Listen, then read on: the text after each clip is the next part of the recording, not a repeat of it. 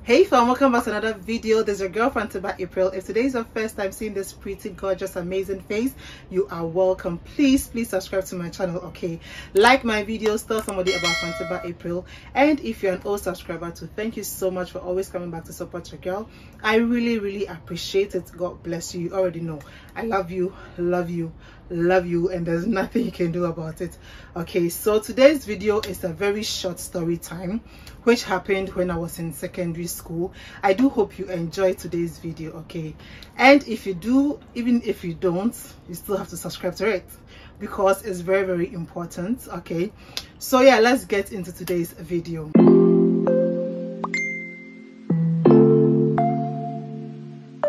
This thing happened when I was in secondary school. It was a Saturday. I remember very well. I attended Accra High School, and Accra High School is at North Ridge, okay? It's where WAEC is. I don't know if that place is the WAEC headquarters, I don't know, but that is where my school is, and it's not far from Alisa Hotel. It's very close to Alisa Hotel, and it's some few kilometers away from GBC, Ghana Broadcasting Corporation, okay? It was a fateful Saturday, and on Saturdays the caterers in the school don't come. My school is a day school, okay? So we went out on Saturday to go and buy food, and I just hope the direction I'm giving is still the same because it's been years. When you come out of Accra High School, it has two turns, the right and the left turn, okay? So the right turn, there's another immediate left turn. That is where Alisa Hotel is. So it was on that road. We went to buy food. On our way back from where we went to buy the food, I was walking with my friend Angela and some other friends who were ahead of us, okay? There was this car approaching us at the other side of the road, okay? And there was this gentleman in the car, very handsome guy with the medicated glasses on, and he was in this silver car. I don't know the car's name because I'm not into cars. I don't know so much about cars, but I remember vividly well that the car was a silver car. So this guy just parked across the street and he was like, "Excuse me, can you come?" So in my mind, I thought he was calling my friend, okay? So I said, "Angela, he's calling you." Then Angela was like, "No, he's calling you." So the man was like, "Oh no, I'm calling you. That's me." I didn't want to go, but my friend was like, "Oh, you just go and listen to what he wants to say." Then I went to him. My concentration was on his face because he was a nice guy, he was a handsome guy. So I was just looking at his face. I wasn't looking anywhere else in the car. He rolled his glasses down and he was like, "What's your name?" I was like, "Is there any problem?" He said, "Oh no, he just wants to know my name." I said, "Okay, Amami." I didn't give him my English name. I just said Amami because everybody's called Mami. So I just said Amami and he said, "Okay, is that all?" I said, "Yes, that's all." "Don't you have surname?" Yeah, I told him I can't give him my surname. He said, "Okay." He wants a favor. I was like, "What favor?" Because as a schoolgirl, what favor? What can I help you with? If it's money, a schoolgirl, I can't give you. All I have is my lunch money. So I was like, "What favor?" Because I don't know what you are trying to ask me, okay? And he said, "I want to have sex with you." Then I just took a step back. I was like, "Are you okay?" He was just staring on my face, and then he said, if you have sex with me, I'll give you all this. Then I looked down on his lap. I realized that he had his penis out and it was erected, like it was very hard, like this. It was standing. I look at the guy's face, I look at the penis, and then I look at the dollars around him. Then he said, "If you have sex with me, I'm going to give you all this money. It's all going to be yours." I'm like, "Are you for real? Are you serious? Are you okay upstairs? What's wrong with you?" Then he said, "I'm serious. If you take, or if you have sex with me, all this money is going to be yours. And after school, you can do whatever you want to do with the money. You're going to live comfortably." Did I tell you I'm not living comfortably? Like, what's wrong with this man? So my friend realized that no, the conversation going on wasn't right. Like my facial expression wasn't giving good vibes, okay? She was like, what is going on?" Then I went back. The man was like, "Don't you want it?" I said, "No." So I went back and told my friend, "Can you imagine this man? He has his penis out and telling me he wants to have sex with me. If I allow myself to have sex with him, he's going to give me the dollars on his lap." And it wasn't like $2 or $1. It was $100, like baby, plenty on his lap. So when he heard me talking to my friend, he just drove off speedily, like he didn't even wait.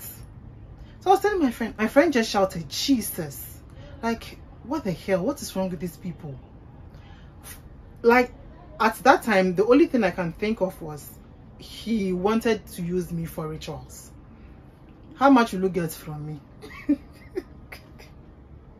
How much will you get from me? You're not even going to get that dollar. First step, you're not going to get.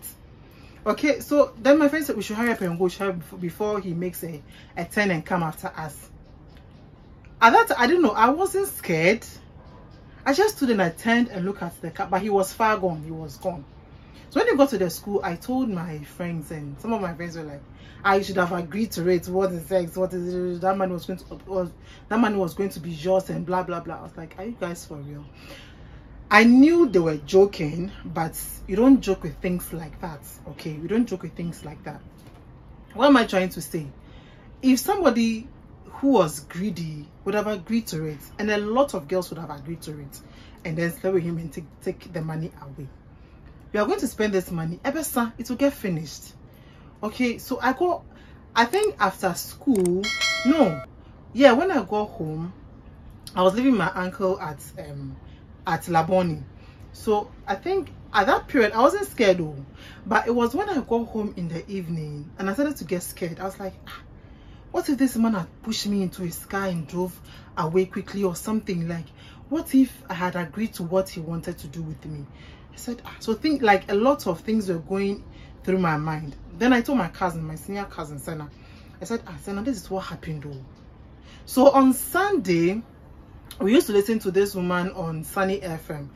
Then she was a Nigerian, she was a preacher, but I just hope I don't butcher her name. She was Catherine Omiodiokit, something like that. I hope I don't butcher the name. I hope I'm getting it right. Catherine Omiodiokit. Okay. So people went after preaching, she allows people to call in to confess or something they need prayers for. Okay, and then she prays with them.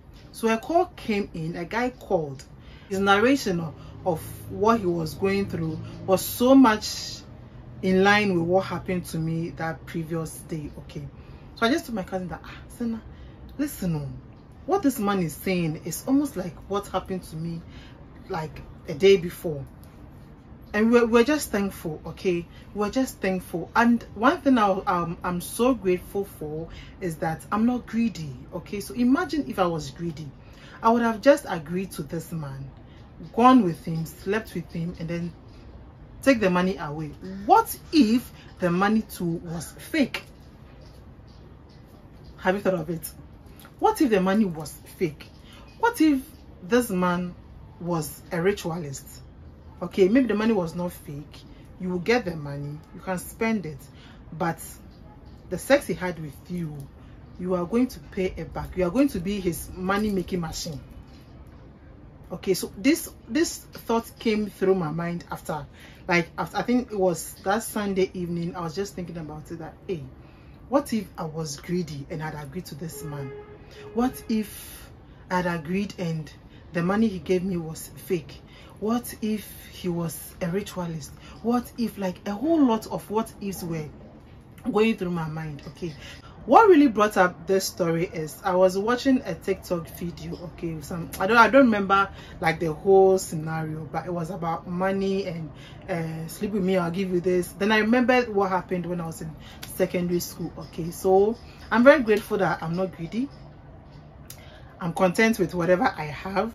I hope you enjoyed today's story time. Please give this video a thumbs up. Okay, even if you didn't enjoy it, you still have to give this video a thumbs up, because this year 1K is not passing us by. We are hitting 1K. Okay, so please like this video, share with your family and friends, tell somebody about Fantiba April. Okay, and I'll see you in my next video. You already know I love you and there's nothing you can do about it.